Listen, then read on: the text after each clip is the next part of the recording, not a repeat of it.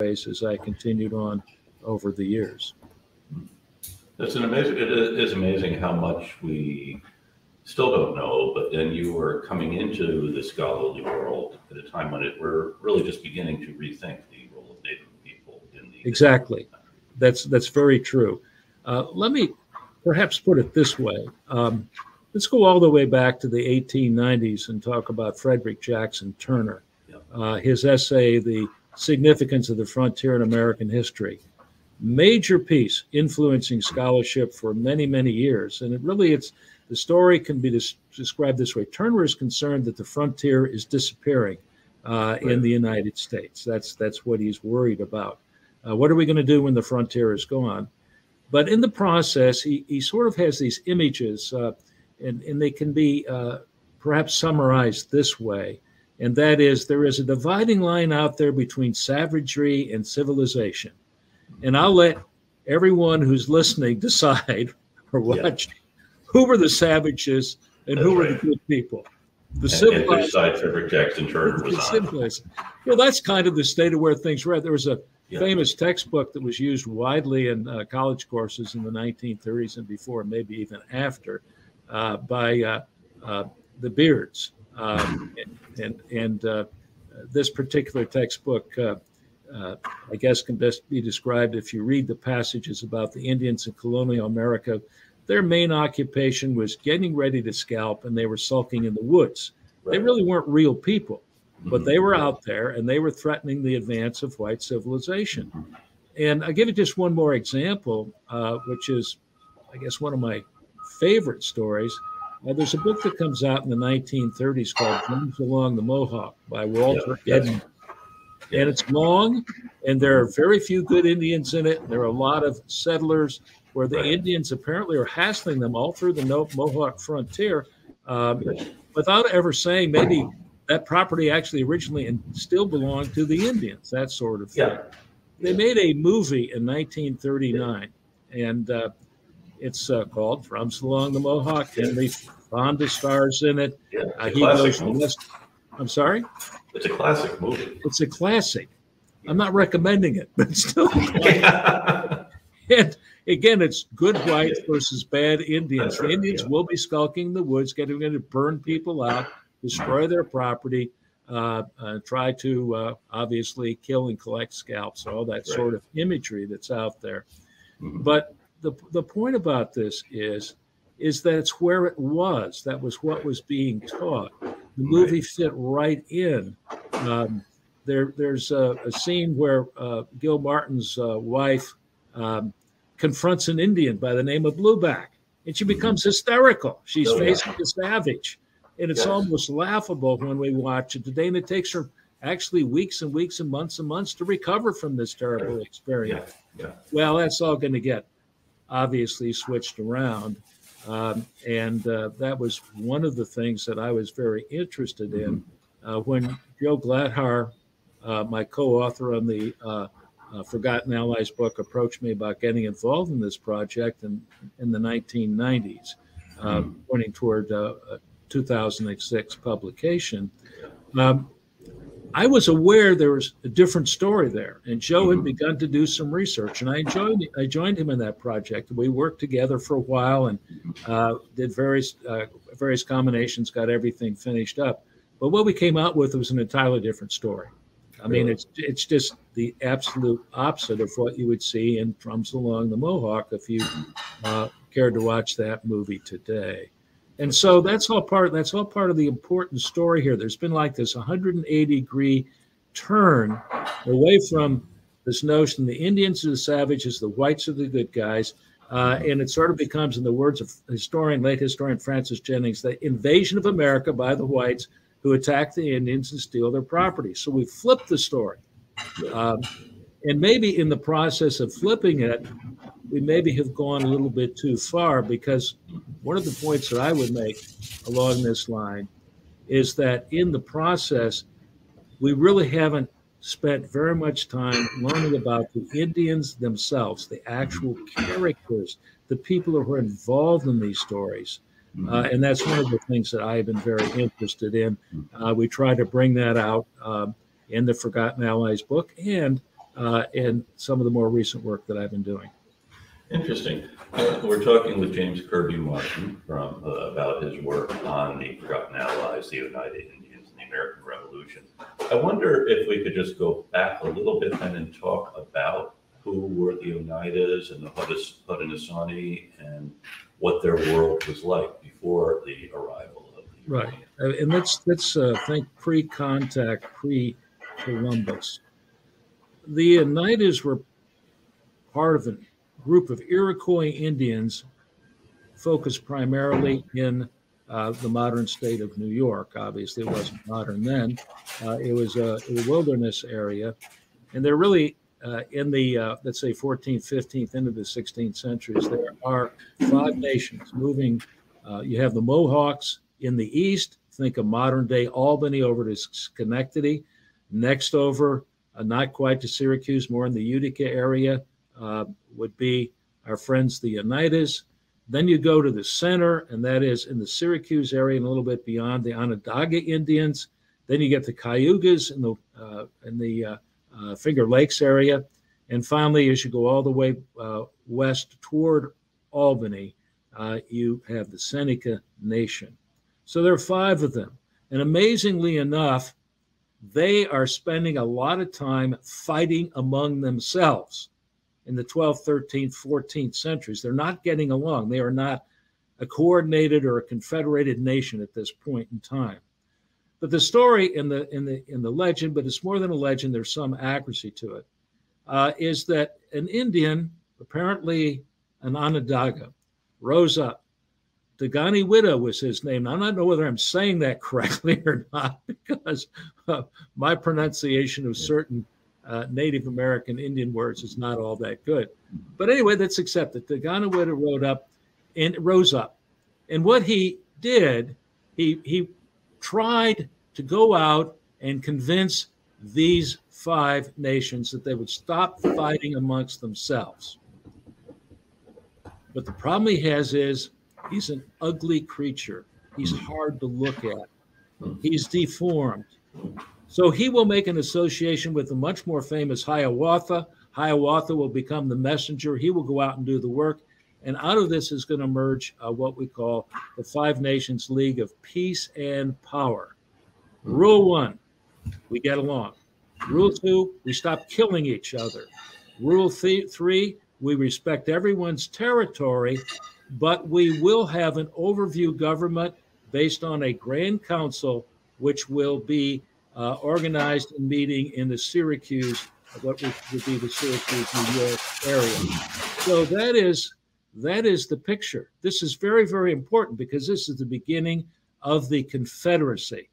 And so the effect of this is these once fighting 5 nations, and by the way, the Tuscaroras will join them in the early 17th century, around 1715, 1720, so they become 6 nations.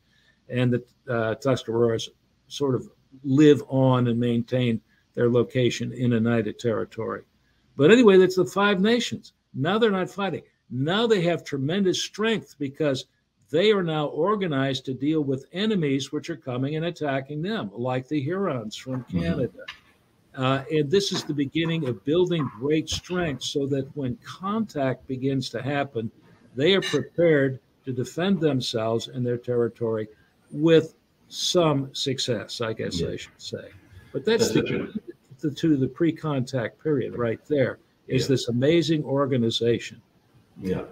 Now, in the last 40, 50 years, an argument has arisen that this was somehow a progenitor for the Americans' idea of uniting.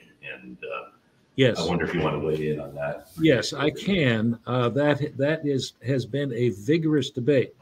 Whether the organizing of the League of Peace and Power, which we can translate and start using the word the 6 Nations Confederacy, is that concept of confederation did play a very, very important part in our own Articles of Confederation. And that has been debated very extensively, and there are 2 sides. And I'm not going to come out in favor of either side. Let me leave it that way. I've been asked to look into that issue, but really, it's been very, very difficult with other commitments I've had to get into that topic. But it's a very important topic. What is the relationship? But let me broaden that a little bit. Let's go back to the theme of savages. Mm-hmm. Really? Were these folks, let me give you a couple of, they had very sophisticated government from local to the Grand Council level. Mm-hmm. That is not unsophisticated. Right. They're matrilineal in organization. The respect for women is incredible when you compare it to the way women were being treated in European society. And so these are the kinds of things you start to wonder, and I'm not going to push this one way or the other, who are the real savages here? Yeah. That's one of the issues. And I do believe that my friends in the Oneida Nation believe strongly that role that is of the Confederacy, that is the overall Confederacy of the Six Nations Confederacy, did play a role in the thinking of Benjamin Franklin and others. And when they began to conceptualize the notion of the Confederacy of the 13 states. The question has not been settled one way or the other. I would say right now, general academic opinion is probably not much of a connection, but that's yet to be fully determined. Right.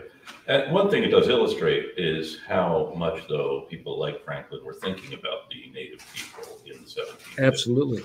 Absolutely.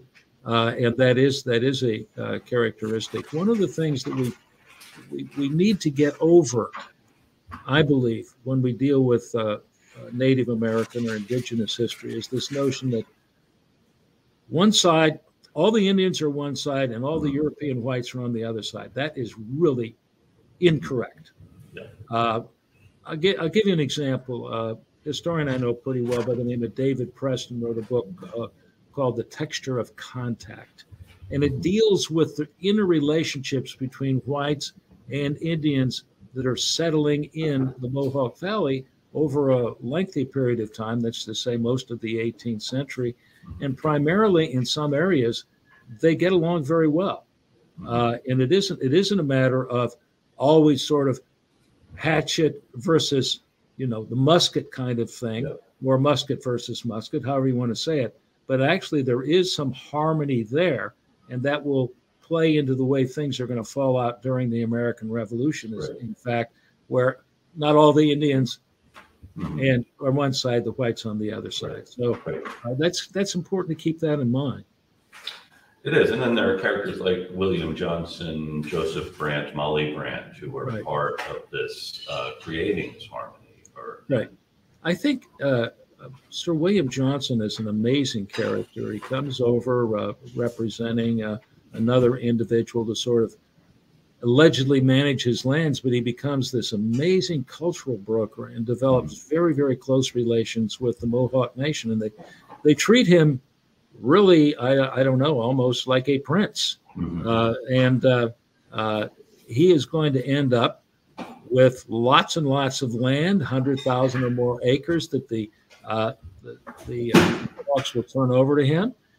He will claim Molly Brant, Joseph Brant's, we haven't talked about him yet, but his sister Molly, and they will have a long-time relationship, and I guess we could politely say informal marriage. She will bear children by Sir William, and the bottom line is, without going into all the additional detail, he has a very close working relationship and is the chief white cultural broker to the Senecas. I'm sorry, not the. What did I say? The Senecas. I'm stretched. I meant the Mohawks. We're still way back east. But I just wanted. I think it's important to understand that these interactions are taking place and they do have a historical impact over time. But that's one example. Joseph Brant, fascinating character. One reason I've been interested in him, he was apparently born in the Ohio country, near Cleveland, near the Cuyahoga River. I believe the year is 1743. He'll live into the next century.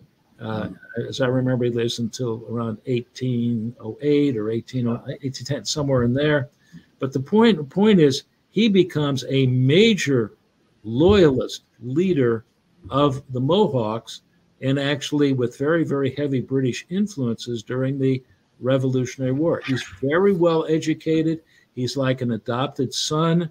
His older sister is a consort of Johnson, and he becomes like a child or a son, if I could use that. So Brandt's an important guy, but he's not on the American side, and he's not beloved of the Oneidas.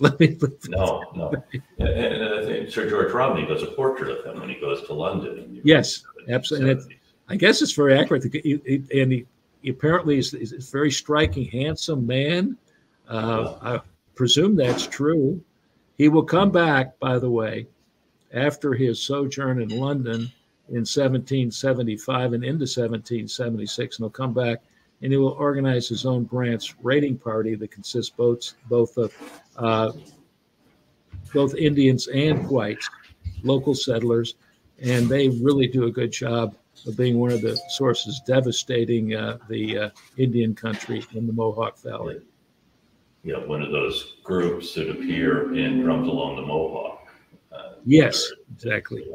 So we're talking with James Kirby Martin about the Oneida Nation. Actually, we're working our way toward the Oneida Nation as we're talking generally about the formation of the Haudenosaunee League and Native people in this area in the period after European contact. Now, I think we should, you make this point that the creation of the League is something that is going to help the Haudenosaunee somewhat as they're dealing with some of the real ramifications of the European arrival. And you list three: the weaponry, alcohol, and disease that really devastate the Native people. I wonder if you could talk a little bit more about that. Sure. Part of the story. Right. So let's go into the initial contact phase. Probably more involving explorers than actual settlers as you move toward the year 1600. And what is going to develop is, sometimes we call it the Columbian Exchange. Mm-hmm. The Europeans are going to bring certain things with them, and the native population will have certain things to share with the Indians, but mostly the side that we look at is, what did the Europeans bring? Well, there are three things. Number one, they brought weaponry. All right. Muskets were one of the contributions.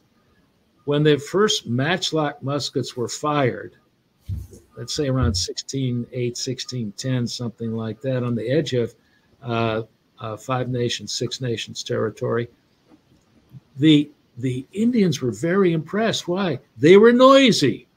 They scared people. They were highly inaccurate. That's the best way to describe them. But it's like, oh, here's another tool that we can use, not so much in taking on perhaps our enemies, although that will become very important, but also in the collection of fur-bearing animals, which is what the Europeans really want. They've sort of, I guess, what do you say? They've taken the fur-bearing animals in Europe have basically been trapped out, is the way to describe it. So there's a huge market for these fur-bearing animals, and the musket is going to play an important part in that trade. Second, the Europeans bring alcohol. Devastating effect. Very devastating, down to our own time. We really don't know why. Is there some sort of genetic issue in relation to Indian peoples or whatever it is? But the fire water becomes a very, very serious problem, and it's used very effectively in trade, and it's also used very effectively in getting certain Indian groups to sign unfavorable treaties that will turn land over to the advancing white Europeans. So they brought those two, but the number three thing, which was the most devastating of all, one historian describes it as a biological catastrophe, and that is disease. You name it, the Europeans had it, and it wasn't in America. In other words, America is a disease-free environment, and it's the measles, it's the mumps, it's the smallpox, it's the chickenpox, it's diphtheria. You name it, the Europeans brought it. And the Indians have not built up the antibodies to the point where they can fight these diseases.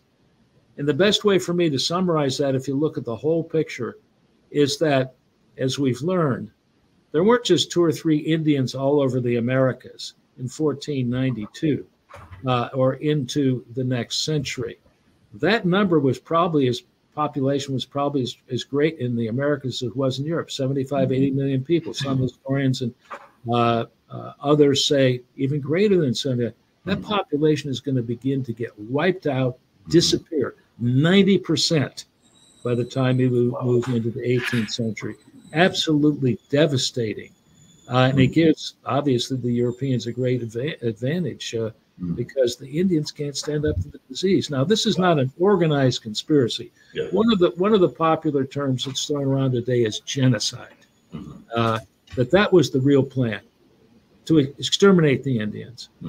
But that wasn't. People were shocked. They were surprised. The Europeans were surprised. Why are these people so weak? Why are they dying in front of us? But that sure opens the door. That's unfortunately the catastrophic effect. And that has a very devastating impact, I would say, on the overall story of Native versus white European relations. Now, you mentioned David Preston's book, The Texture of Contact. I'm wondering if we could say anything about what the Native people, what's their contribution to the Columbian Exchange? I mean, the Europeans bring these things as well. Right. Well, that's an interesting question because there's a debate about whether there was any other kind of contribution. Some people would relate, I guess, social diseases that apparently are prevalent above some nations, that they contributed those to the Europeans, and the spread of syphilis and related diseases over Europe sort of ties into this period of contact. I was thinking too about things like corn, beans, squash, that is the that sort of thing. Product. Right, agricultural products will be very important as part of that exchange as well. The three sisters, as they're called, the corn, the beans. What am I leaving out here? Squash. Thank you. They play a very, very important part in improving the European, how do we say this, food quality, food supplies. This is part of the pattern as well. And the three sisters also play a very important part in the way members of the Six Nations, the various nations, would hunt.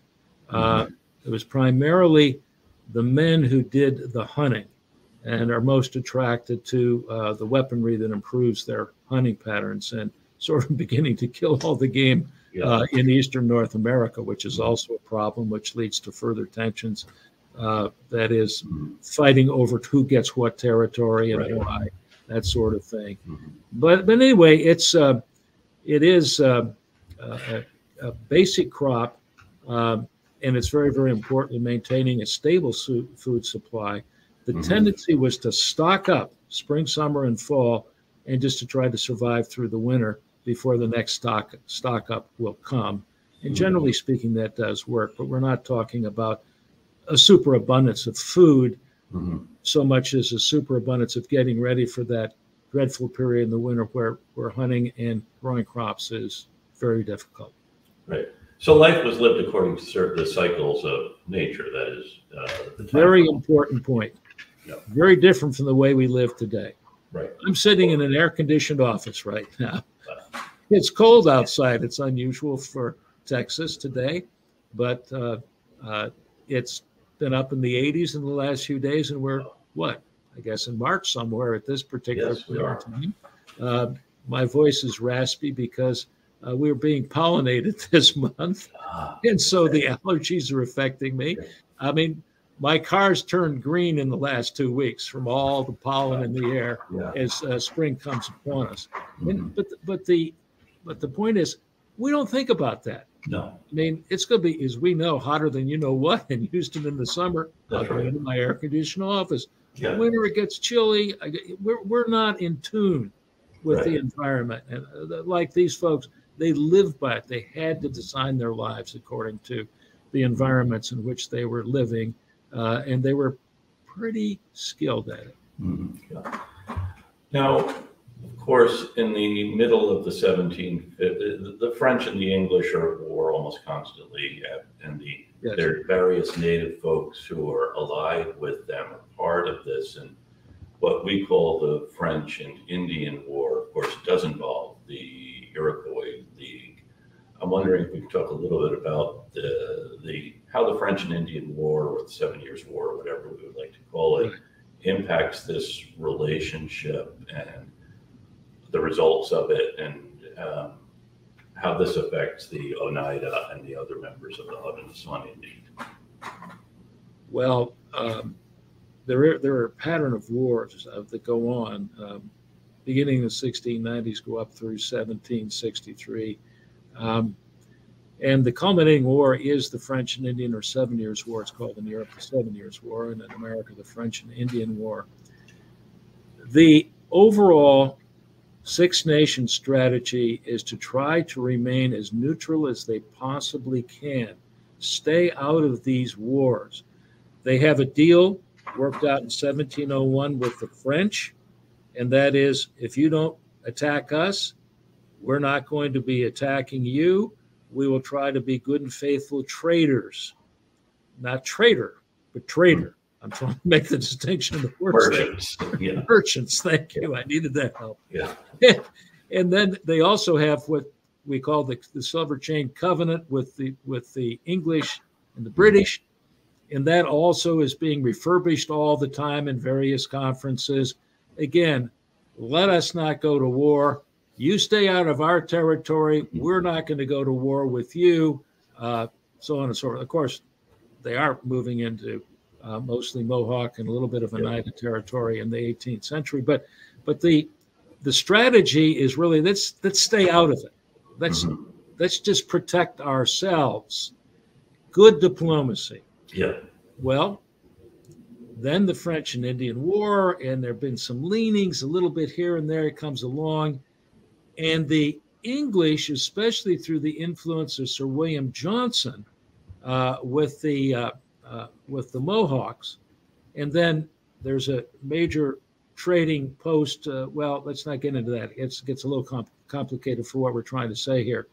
What happens is the tilt begins, is the way I would describe it, and that is some of the Indians, Oneidas, and especially Mohawks, will join with Sir William Johnson in some of the fighting that will take place, including going all the way west to what is called Fort Niagara, overlooking Lake Ontario and the Niagara River. And it's a very strategic point, and they will capture that fort and take it away from the French with some help. But it's, again, it's a detailed story. Yeah. The point about it is the tilt is there. Overall, it looks better if we side with the English, and it's a good decision because what happens? The English, after taking a beating early on, are winning the war, and by 1759, they have captured Quebec. 1760, they take Montreal, and good, we can go back to being at peace because the French are basically eliminated from the story. So the ties now really do tilt toward the English, and that's going to influence the later story once we get into the Revolution. It will. And then the British, they'll realize that this could be a problem in impacting their allies, the Iroquois, if more Europeans are moving into the Mohawk River Valley. Yes, they do. And this is also a very important part of the story in setting up the action of the American Revolution, because the Brits are faced with more fighting at the end of the 7 Years' War, or French and Indian War, I guess I should say. And we have what's called Pontiac's Uprising.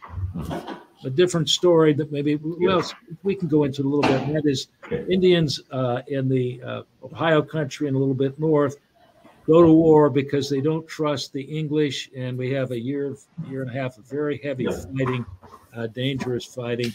And so what will come out of this, we don't want to continue the war. Wars are expensive. The Brits have paid out a lot of money to win the French and Indian War. So they will formulate what we call the Proclamation of 1763 policy.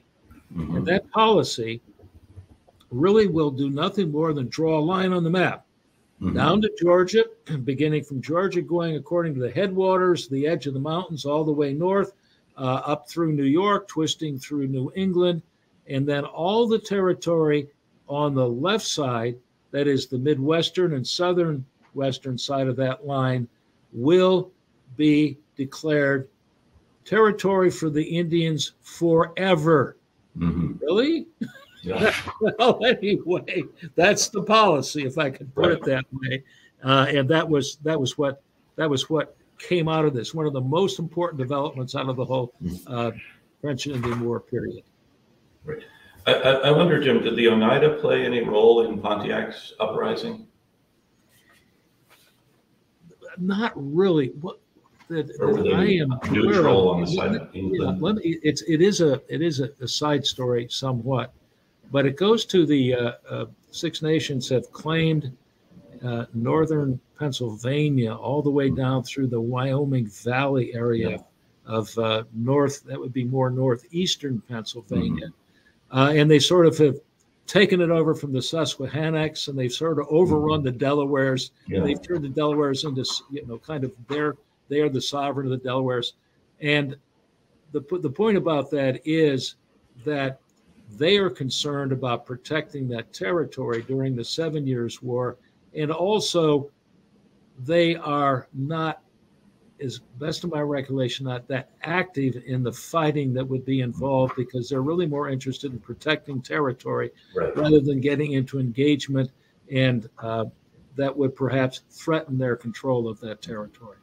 Yeah, that certainly seems to be in line with their previous, policy between the English and the French, wanting to protect what was theirs.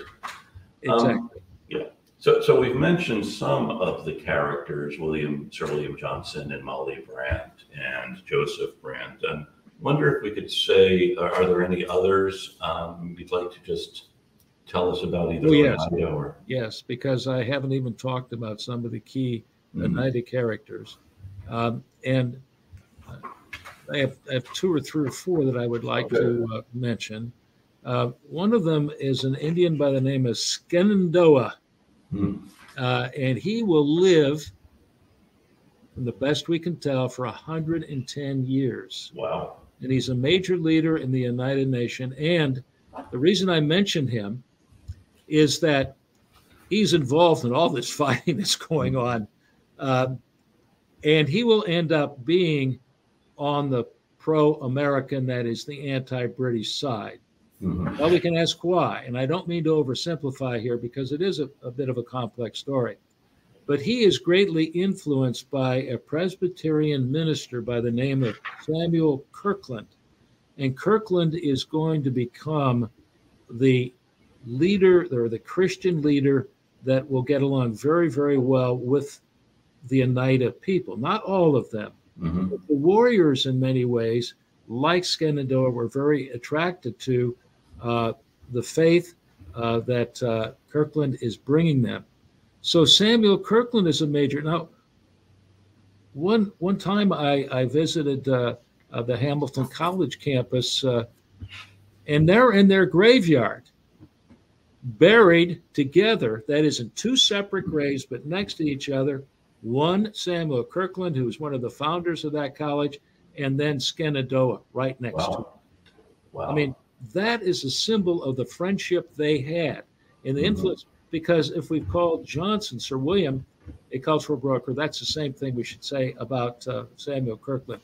And he lives in one of the villages, also where Shenandoah is, called, and I try to say it right, but it's kind of Wallahale, and it's near Lake Oneida. If you have familiarity with, let's say it's not too far from Syracuse and Utica, but closer to the lake.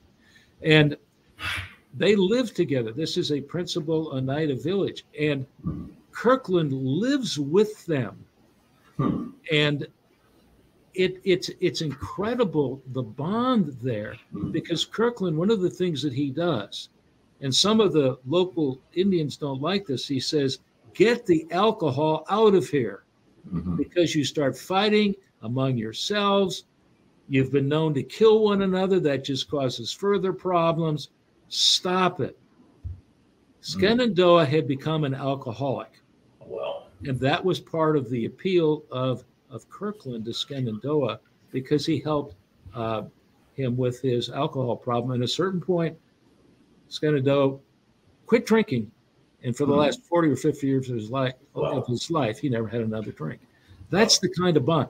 So that also goes to the point that we were talking about. It's not Europeans on one side, white Europeans and Indians on the other. This goes back to the texture of contact that David Preston talks about. These people can live and work together.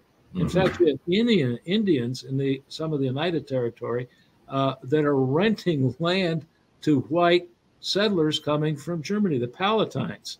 So they are actually, it's amazing, because we don't really talk about this side of the story. As maybe we've spent too much time with the Hollywood versions, if I can put it that way. But another example is a man that I've gotten to know, I feel very well, a man by the name of Haneri Dockstader. I can't pronounce his name, the actual Indian name that he has. But he's a combination, a Palatine father, a Mohawk mother. He will ultimately join with and will become an Oneida, one of their great warrior leaders, and will be involved in some of the combat that we might go into with respect to the American Revolution. He, too, is close with Kirkland. His wife, we know her as, I call her Tyona. She has triple that, and that's her name, and I can't pronounce it, so I'm not going to try. She's also known as Two Kettles. Two Kettles. Yes. And anyway, and she's very important to the story, too. Just as Molly Brant is on the British side with William Johnson. She's very important on the other side. And they're very, very tied to Kirkland. Kirkland is an enthusiast, preaching, working with the Continental Congress to convince. In fact, he makes a trip at the behest of the Continental Congress in 1775. Stay out of the war, stay out of the war. But if you ever join us. That's the way to put it.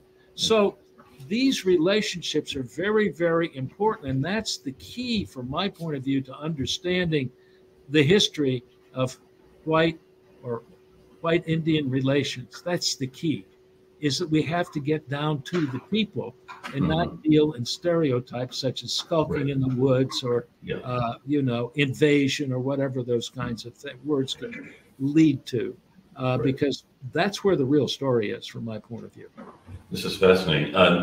We're going to have you come back on to talk about then the real story. I mean, we've given us a great background here and a lot to think about, but I think we can save a bit, and we'll have you come back on to talk about what happens during the war, because that's a fascinating story too. We've been Sounds good to me. Great. We've been talking with James Kirby Martin, the Cullen Professor of History at the University of Houston Emeritus, about his work on Forgotten Allies, the Oneida Indians, and the American Revolution. I want to thank you, Jim, for joining us. This has been great. And I want to thank Jonathan Lane, our producer, our man behind the curtain, and all of our many listeners. Jim, when we started these podcasts, and you have been on before, we thought we'd have a handful of folks in and around Boston, but we have folks all over the world tuning in regularly. And I want to thank this week our friends in Edinburgh and in Barretos, which is in Sao Paulo in Brazil, in Princeville, Hawaii, and in Utica, New York, where folks are tuning in to listen. And I look forward to talking with you again. And now we will be piped out on the road to Boston.